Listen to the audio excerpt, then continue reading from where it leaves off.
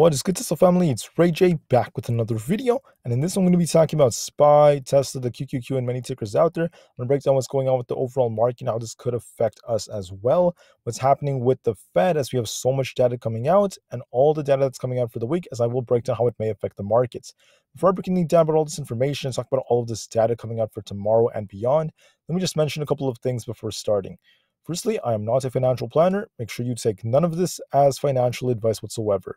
And also, if you guys can, please smash the like button if you want to see more videos like this. It not only benefits me, it benefits the entire community as a whole. And finally, don't forget about the Moomoo link, which is down below and in the description. If you sign up for Moomoo and put in $100 into the account, you are guaranteed 5 free stocks plus a $100 cash reward. The offer ends very soon. Check it out before they run out. With that out of the way, let's get on with the video. All right, guys, looking at SPY, as you know, SPY had this channel it was stuck in for quite a while, going back and forth between 430, this like 429 to 430 resistance, and about support around 426. It was stuck here for almost a week, just going back and forth. And we finally got this break to the upside on Friday, but the market failed to hold 430. But it is still in a pretty decent place. It was just barely below 430. We didn't really hold it by the time we closed, but overall, still pretty nice. Now, as the market is holding up at these high levels, it looks very nice from a technical standpoint. I mean, we're about to get to this like monthly bullish cross on the PPO. And yes, the market looks strong, but in order for the market to remain strong like this, in order for the market to pump more, we're going to need some good data, and we're going to need the Fed to pause. Because if the opposite happens, as I mentioned yesterday, the market could still see a rug pull. So you have to be very careful, got to be watching out, and you have to be open-minded despite all of that. And that's why I keep on stressing the importance of confirmation on the charts. But what is the news saying about the markets, right? The news is coming out and saying that if the Fed is hawkish, it could kill a baby bull market rally in the US stocks. And I do agree with that. I wouldn't call this a baby bull market rally. And as I said before, I don't care if it's a bull market, a bear market, a kangaroo market, a koala market. Who cares what terms people are trying to use to describe this? If anything, let's just look at the charts and look at what the trend tells us. Now, at the same time, there's still other pieces of news coming out saying that the market has exited the longest bear market since 1948.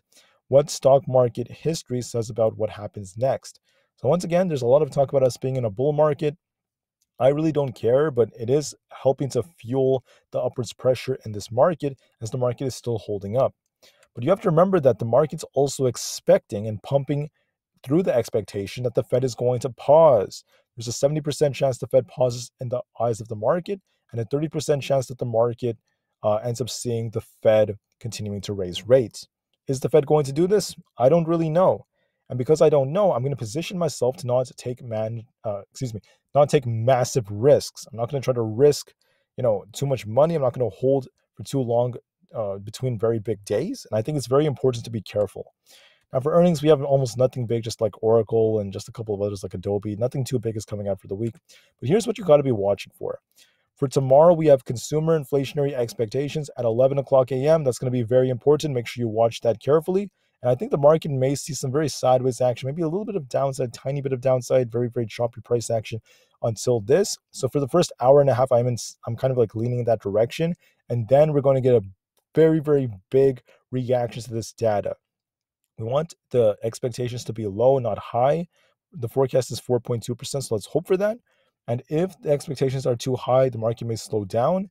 If the expectations are just decent, the market may hold up nicely. So watch that carefully. 11 a.m. tomorrow.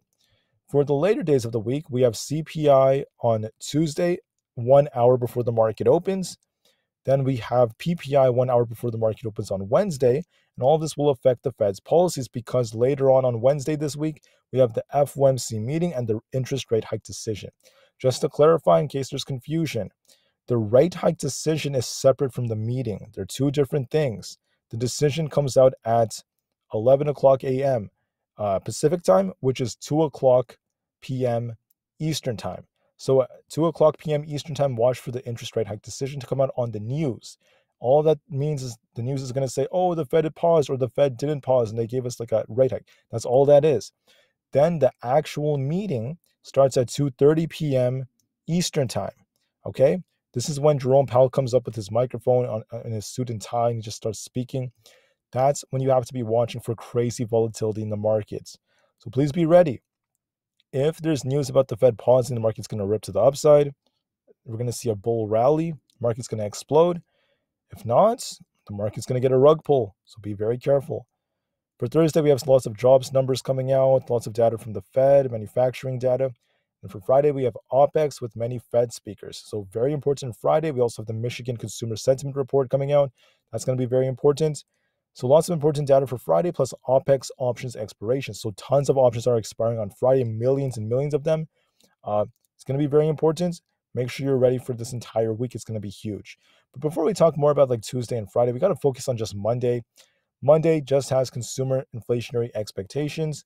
If it's too high, hotter than what the forecast is, the market's going to get a rug pull.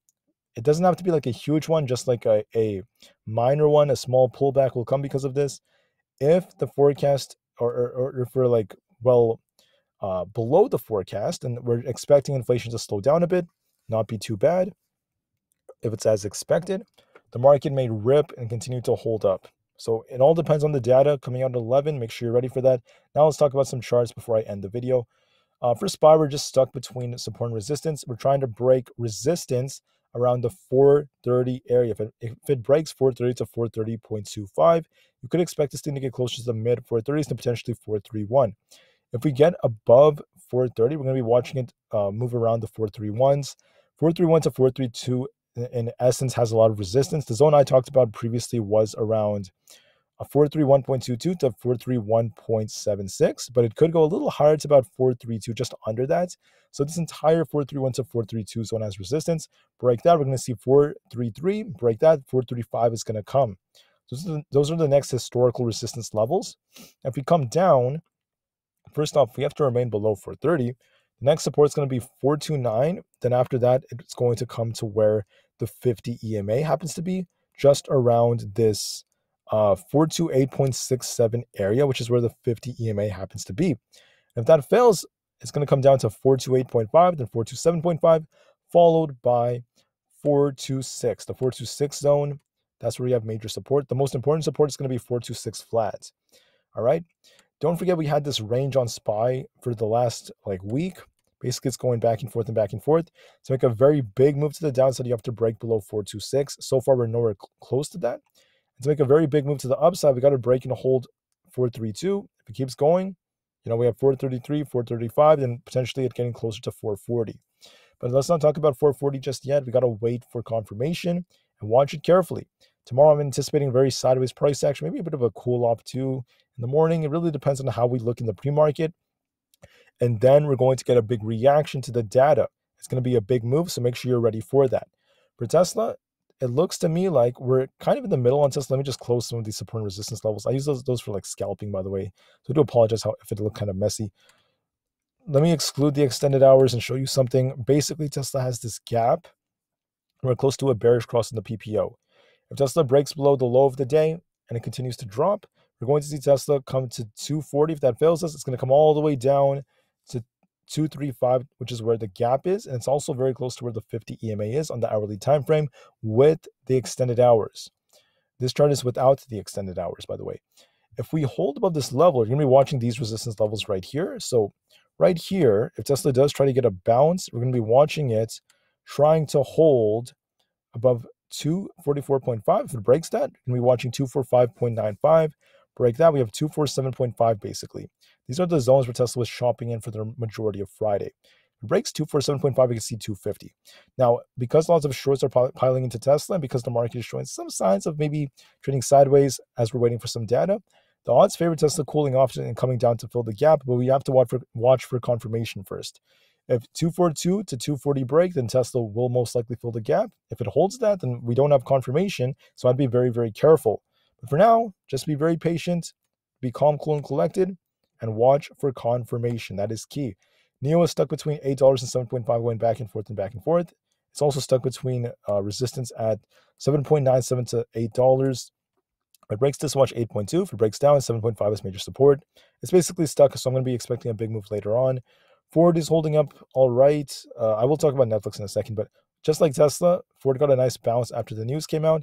If Ford breaks below the support at 13.64, it's going to come all the way down to the lower 13.5. So if it breaks this low, it's basically going to come down to fill this gap. Odds favor that as we have a bearish cross on the PPO. But if it turns bullish, you're going to be watching resistance around 13.84. If it breaks that, it could get closer to 14. But for now, like I said, this is all very important, so watch these levels.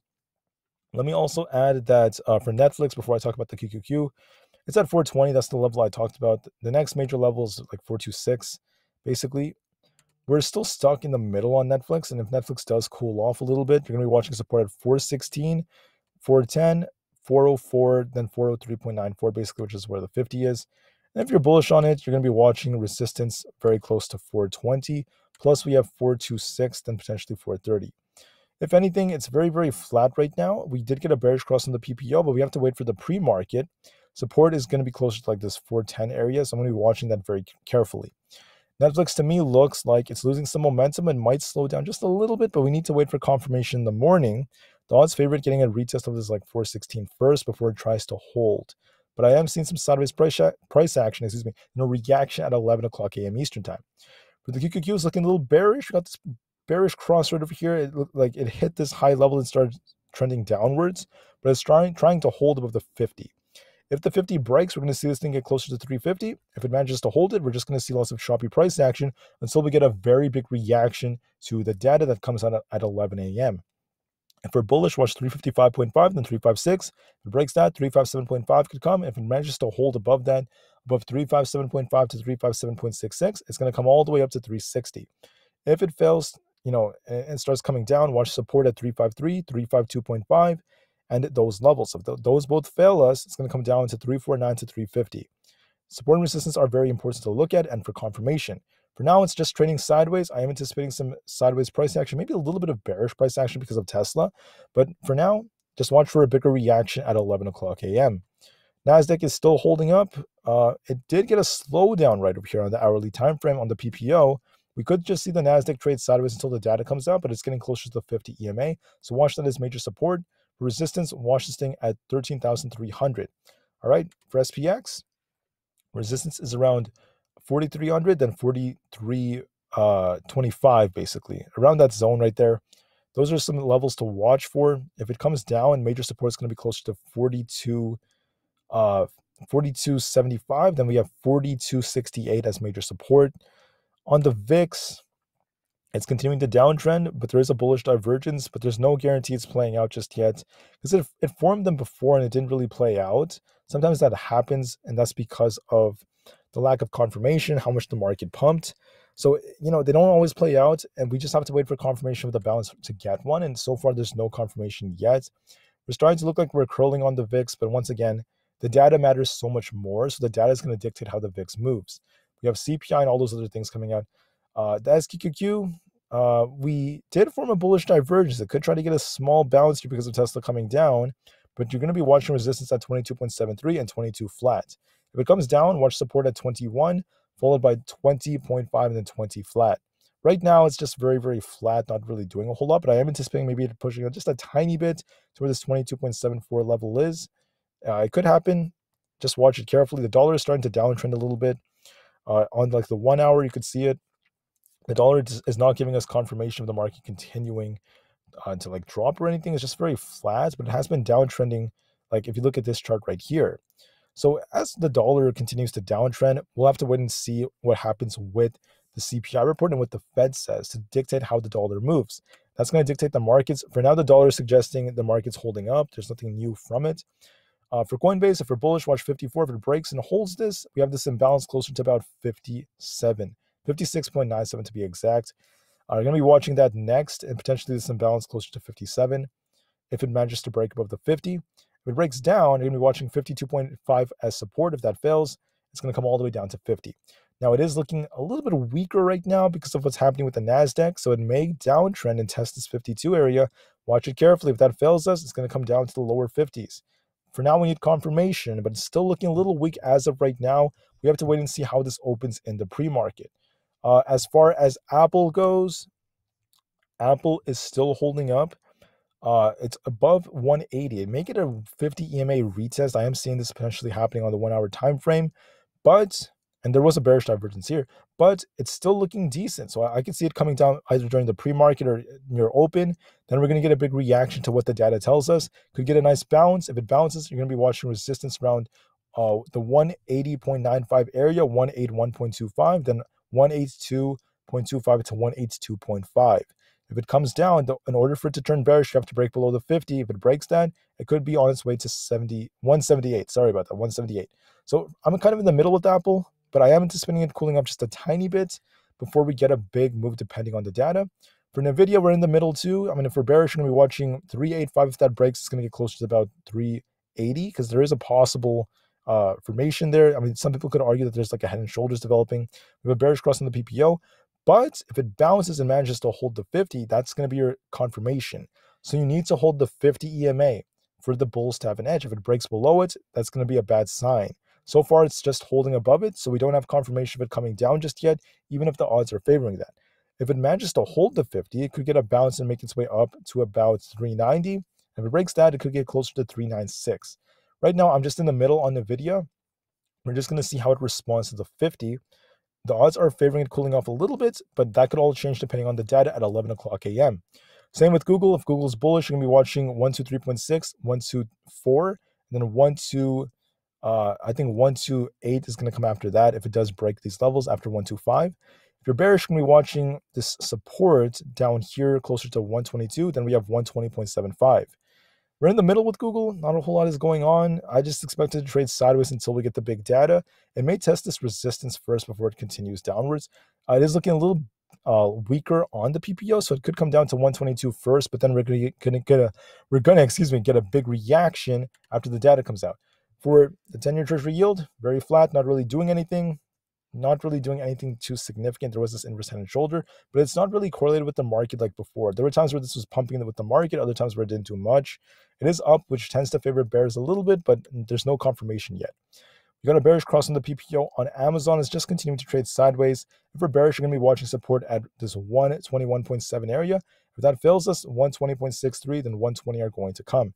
If you're bullish, you could argue that Amazon's going to make its way up above 123.8. If that holds, 125.79 is going to come, followed by 128. I'm in the middle with Amazon. I am anticipating it to maybe even cool off a little bit and get closer to 121. But here's the thing. It's going to depend heavily on the data that comes out at 11 a.m., and that could cause Amazon to make a big change. Watch for the inflationary data at 11 a.m. Eastern time. For Meta, we're sandwiched between the 50 and the 200. If you're bullish, you have to watch this thing hold above 265, which is where the 50 EMA is. If you're bearish, you're going to be watching 262 as support, which is where the 200 is. If that breaks, it's going to make its way down to 260 or even lower, down to like 258. I'm in the middle with Meta. Honestly, I'm in the middle. We have to watch which direction breaks, so it's likely going to trade sideways. And I think we're going to get a break depending on the data that comes out tomorrow. And also, it could depend later on even more on CPI and the Fed's policies. But until then, the market looks like it may see lots of sideways price action, maybe a little bit of downside on tech, just a tiny little bit, nothing too big, like a small drop, something very minor, just, the market cooling off a tiny bit, just for like the first hour or so, but then we're going to get a big reaction to this data. So we'll see what the data causes. The data could pump the markets. We could see tech make a U-turn and start pumping, or tech could slow down even more. We'll see what the inflationary expectations are tomorrow at 11 a.m. Until then, I'll see you guys in the next video coming out in the pre-market, and please remain calm, cool, and collected as much as you can. I have some merch if you're interested in buying anything, so thank you all so much if you do want to support the channel. If not, it's completely fine with me. And thank you all. Please have an absolutely spectacular day. Market to the moon as the long term is still incredibly bright, despite all of the short-term fluctuations, and get ready for the Fed and CPI and all this data coming out because it's going to have a big effect on the markets. Thank you. Get ready. Market to the moon, and peace out.